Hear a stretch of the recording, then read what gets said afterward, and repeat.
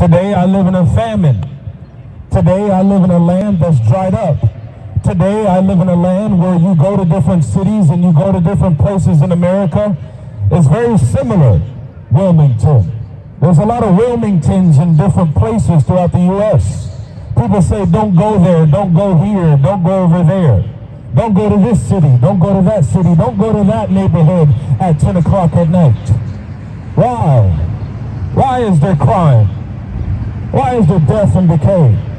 Why is there prostitution? Why is there abortion? Why is there murder? Where I come from Chicago, why is there shootings throughout Chicago? Why is there shootings throughout Philly? What is there to do to bring change?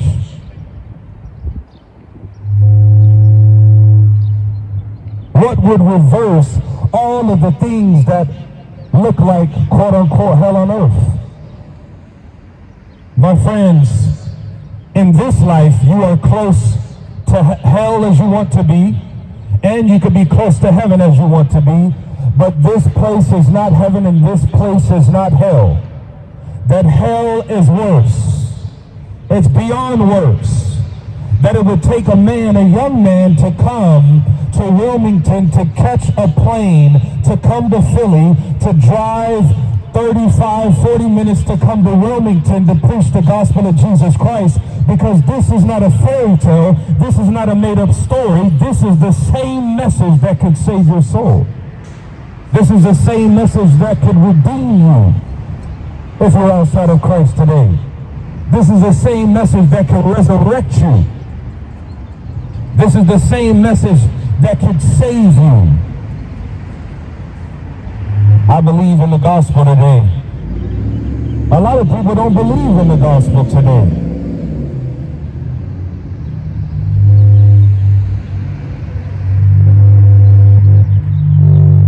A lot of people are lost today. A lot of people are wandering today. A lot of people don't know their way. A lot of people don't know their purpose in life. A lot of people may be wealthy. A lot of people may have many cars. A lot of people may have a lot of bank accounts in real estate, but yet their life is empty. Yeah, there's some well-known people, there's some celebrities, yeah, there's some athletes, yeah, there's some people throughout the world today that are athletes and things of that nature, but they don't actually serve God. They're not actually living for God. And since that's the case, they're empty inside, they're void.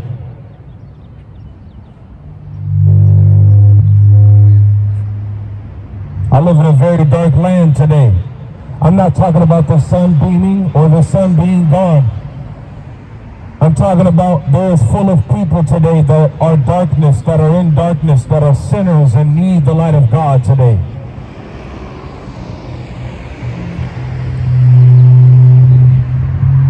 I see a nation that's decaying.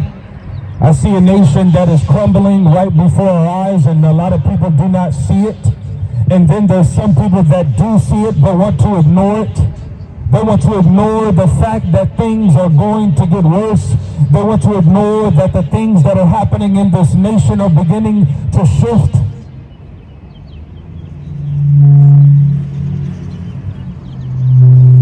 It's a tragedy.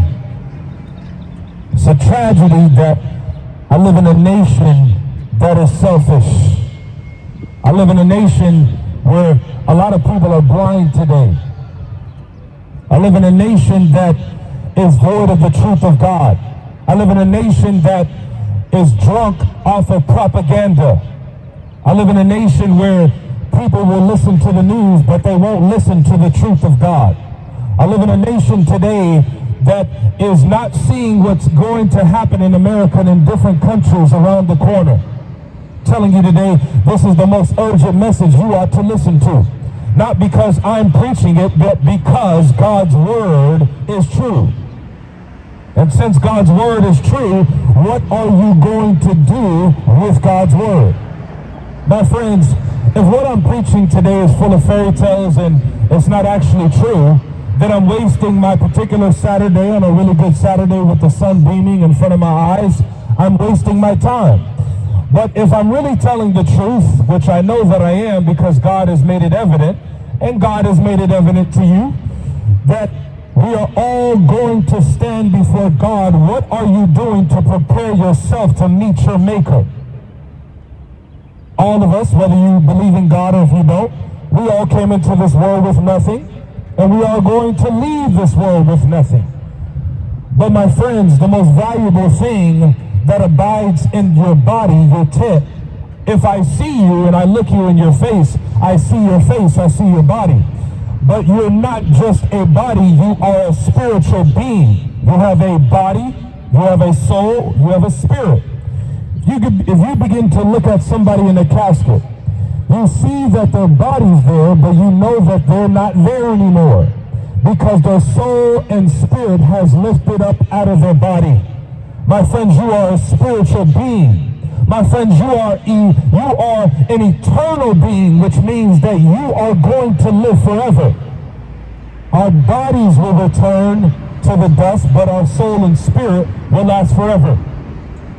Now, my friends, this is an urgent thing that you should begin to listen to and begin to wake up to the reality of your soul.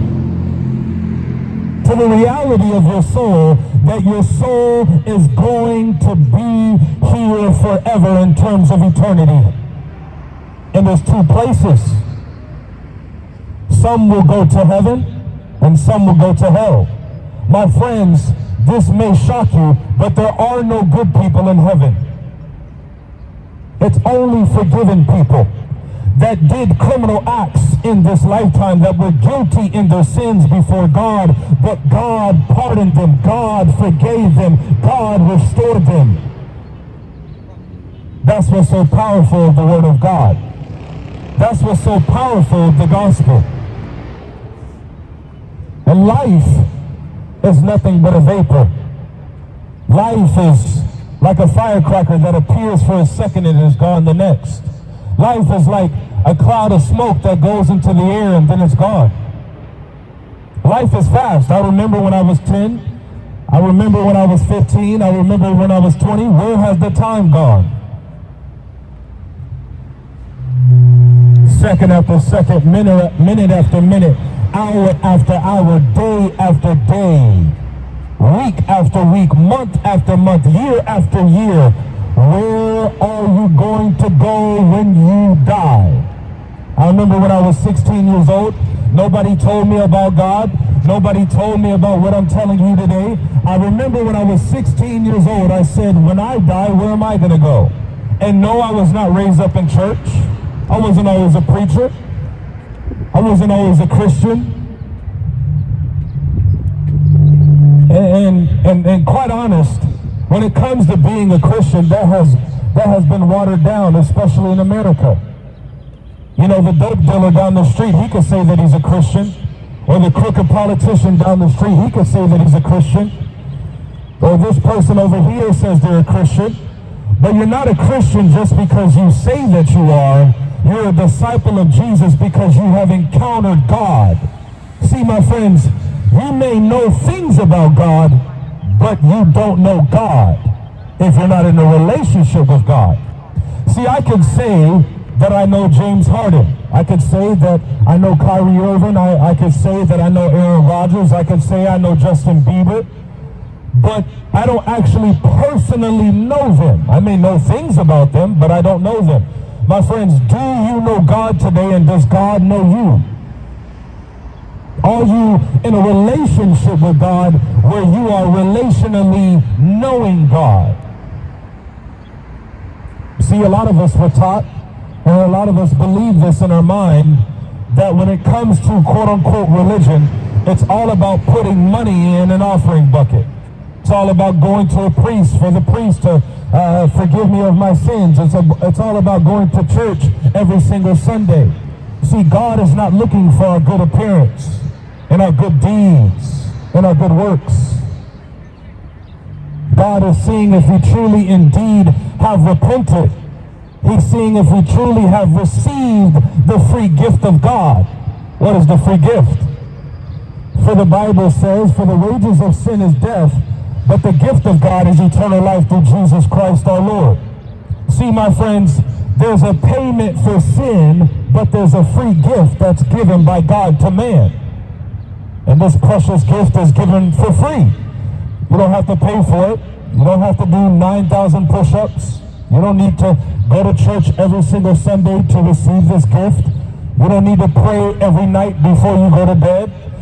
Though some of those things could be noble things, but that does not equate to salvation. That does not equal you being right with God. Are you right with God today, Wilmington? Are you right with God, Wilmington?